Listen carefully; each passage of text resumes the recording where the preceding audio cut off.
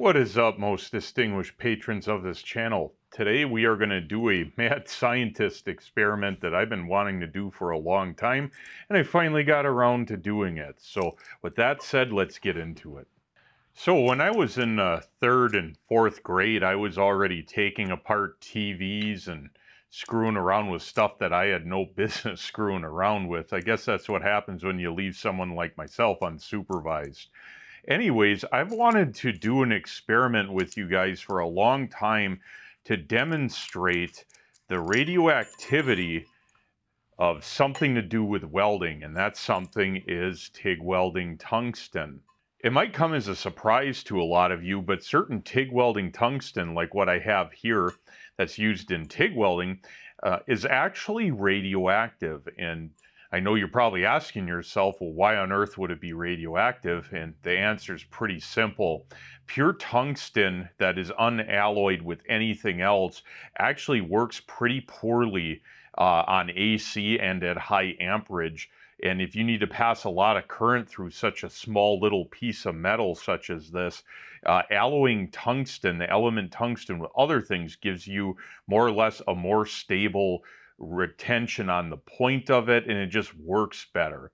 Well, a long time ago, they figured out that mixing thorium, in the case of TIG welding, typically 1 to 2% in the tungsten, provided a lot better point retention, so your arc cone would stay consistent than just pure. And well, that's what we used in the piping world and in the welding world in general for a very long time, until you started getting alloys like 2% lanthanated, 1% lanthanated, E3, which is a blend of different alloying elements. Long story short, the good old faithful 2% thoriated tungsten has kind of been phased out. However, a lot of places still use it. You can identify typically by the red band that's on the tungsten. Now, look, guys, we all know that welding in general really isn't good for our health. I'm not going to sugarcoat it and lie to you. It certainly is smart and in your best interest to wear a mask anytime you're welding, but a lot of us in the industry don't, due to, well, egos and whatever. But I thought I would share with you a little experiment that we can do to where we can actually see the radioactivity of the thorium in the tungsten. In order to help us witness this radiation of sorts, we are going to build what's called a cloud chamber. And I'll give a quick overview of this. If you really want to know how to build one of these, go and look it up on Google or something. It'll help you out. But anyways, we have a fish tank that I adhered felt to. I have a baking sheet, and I have denatured alcohol. I also have some plumber's putty, and I'm going to create dry ice via a CO2 tank that I have in a sock. And we're going to take all of those ingredients, which is a pretty ridiculous bill of goods, I guess, and we're going to create what's known as a cloud chamber. In very simple terms, we're just going to saturate the felt that's in here, flip this upside down, set this on dry ice, aka solid CO2. That will create a temperature change, or a very cold surface down here, and the top of it's going to be warm. This alcohol that's saturated on the felt that is in that tank will start to vaporize, or more or less kind of atomize off of the felt, and it's going to create a cloud of denatured alcohol, more or less. And all this stuff is basically ethanol with a few extra bonus chemicals to where you can't really drink it. So we're playing with ethanol, more or less. Now, the whole purpose of this is that we're going to put some of these tungstens inside of this cloud chamber. And once we actually get clouds of denatured alcohol in it, we should be able to see the alpha particles that are jumping from this as that thorium is decaying, and we should be able to see remnants of them jumping off the tungsten in through the cloud, more or less, of the alcohol vapor. And I'll put up a little bit of an explanation as to how that works, just to help you if you're interested. But it's going to be pretty sweet, because we should be able to tell the difference between thoriated and non-thoriated tungsten.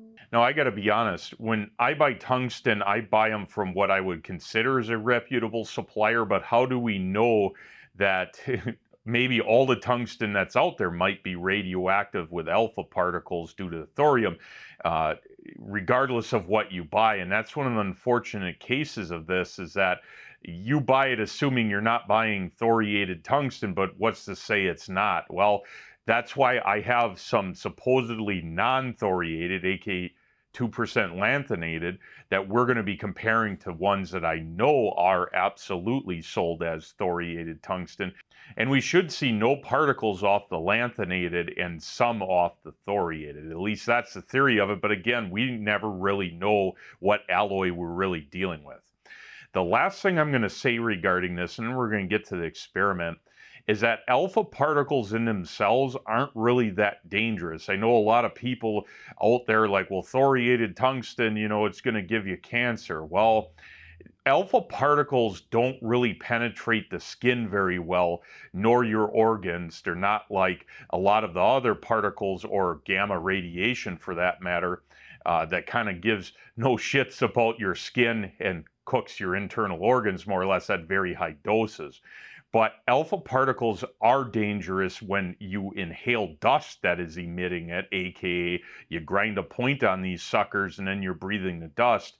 That is when this stuff becomes far more dangerous. And like welding in general, the dust is what will probably get you, the dust and the fume. The actual materials as they sit, much like this tabletop, aren't really dangerous, but turn this tabletop into dust and breathe it for a year or two, and guess what? Your lungs aren't going to be too happy. So with that said, I always tell people, if you're going to grind a lot of tungsten, wear a mask and do it outside. Don't fill your shop full of dust from this stuff. And it doesn't matter if it's lanthanated, thoriated, whatever. Tungsten dust is a heavy metal, and it's not really, I'll put it to you this way: your body is not designed to remove and filter this out of your blood, out of your lungs. And I guarantee you, in the long run, if you breathe a lot of this stuff, not even a lot, enough of it, it's going to cause undesirable side effects. So please be smart with this stuff, and use an enclosed grinder or grind outside with a mask, and wash your hands. It can easily get into your body. And like I said, that the alpha particles off the thoriated tungsten are not good for you once they get in your body. Outside of you, just here on the bench, these aren't really going to do a lot to you, but you don't want that dust in you. All right, with that said, I'm going to get set up, and we're going to see what we can get for particles on this detector. So here everything is set up, and we have the start of alcohol vapor cloud above the tungsten here. It's a little bit out of focus for some of this. So anyways, it's about a quarter of the speed this normally would be. We will see it in real time, but we're looking for long white traces. As that thorium decays, alpha particles are emitted, and we can see the trace in the alcohol vapor. Of interesting note, all of thorium is an unstable element, and they all basically are radioactive. They output alpha particles, and over time, in the case of some thorium, billions of years, it will become a stable element. But this stuff right here, being 2% thorium, is going to be unstable for a very long time. You may have already seen some of the white streaks just like that one. That is an alpha particle. You can tell because it's a real wide, straight line that comes straight out of that tungsten. That's an alpha particle being emitted. Now, being that this alloy has a low amount of thorium in it, it's not overly visibly radioactive. I mean, it has all of the signs that it is, but if we were to compare to other elements that are far more radioactive, like say even 100% thorium, you would see what would appear like shooting stars off of it continuously with no breaks. So this is pretty low in radioactivity. Now the tungsten on the far left, that's the longest, that's 2% lanthanated, and I didn't really film much of it, but I never saw any particles jump off of it. These three shorter ones are all 2% thoriated and all showed evidence that they were radioactive. All right, well, let's watch this in real time at normal speed.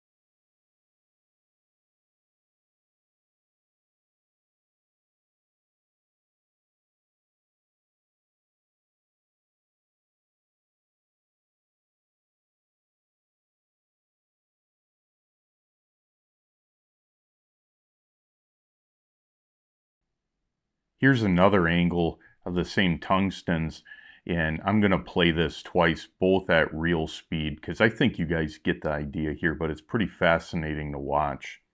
Also, keep in mind, if you were to build one of these cloud chambers, you can actually see background radiation coming from all sorts of sources. So from outer space, from your granite countertops, all sorts of stuff. But keep in mind that alpha particles in particular don't generally make it very far. So you got to be pretty close to the source of the radiation, and a lot of things will block them.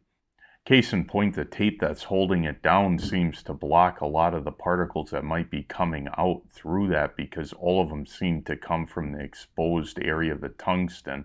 So it doesn't take a whole lot to stop them. All right, let's watch it again without commentary.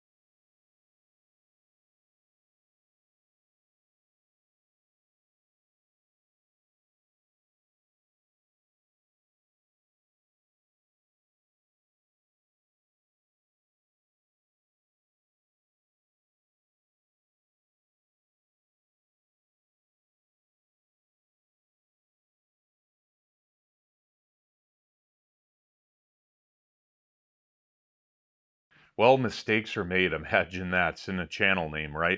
Anyways, I swapped over to this smaller little tank, smaller tray from the larger one. I realized pretty quickly that based on my homemade dry ice via a CO2 tank and a sock, I didn't have enough of it to get that plate on that larger tank cold enough, and it was taking forever. I had issues.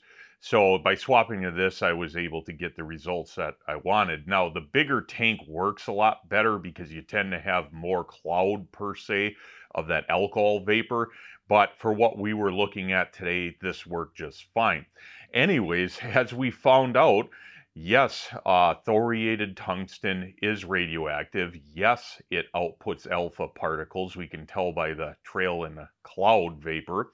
And no, at least this 2% lanthanated tungsten, the thinner stuff here, did not show any reaction whatsoever, which to me would tell me that no, it's not radioactive. So that's good. They're not just selling you a bill of goods that is not what it seems, aka here, have some thoriated tungsten, even though you don't want that. So that's a good sign. Anyways, it is pretty interesting that TIG welding tungsten can be radioactive. I mean, this test proved it beyond a shadow of a doubt.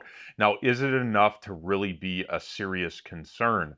My opinion is just sitting here on the table, no. If you're going to grind this in your shop and breathe the dust of it, I would be more concerned, highly concerned over that. And that's why, like I said earlier in the video, you should really be smart when grinding tungsten. That dust, regardless of if it's thoriated or not, is not something you want in your lungs. So be smart about that. With that said, hopefully you enjoyed the video. Hopefully you learned something. If you get any comments, questions, thoughts on this, feel free to leave them. Until next time.